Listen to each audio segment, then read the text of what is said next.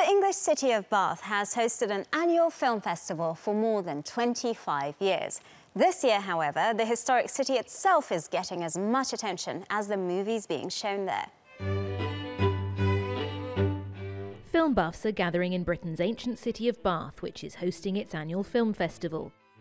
This year, organisers are screening films which give a voice to groups who aren't often heard. Most of the films that we see on the big screen are stories which are told by and frequently about white, cisgendered, straight, heterosexual, middle-class, middle-aged men.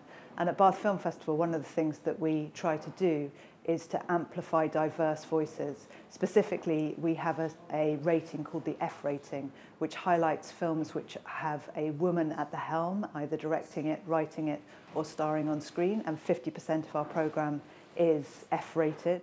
Bath Film Festival has been running for 26 years, but the city's association with the silver screen has been going on far longer, and Bath itself has often taken a starring role.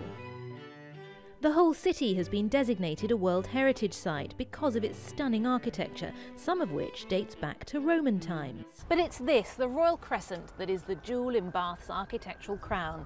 Like much of the city, it was built in the Georgian era, the 1770s, which makes this place the perfect backdrop for period drama. The Duke of Devonshire. He loves me. Yes, of course. I've only met him twice.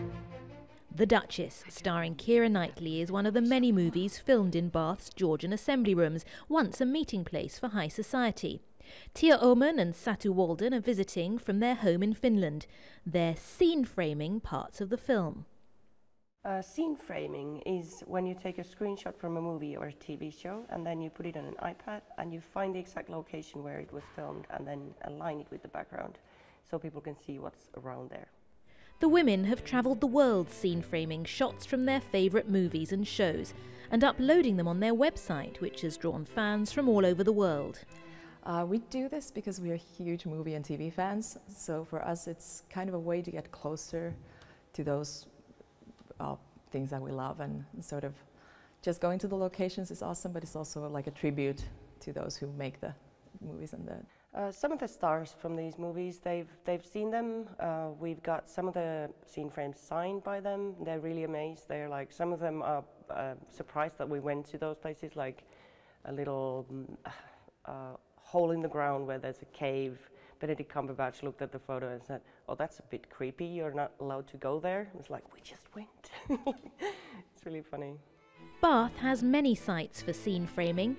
Jane Austen's novels were set here, so crews adapting her books have followed.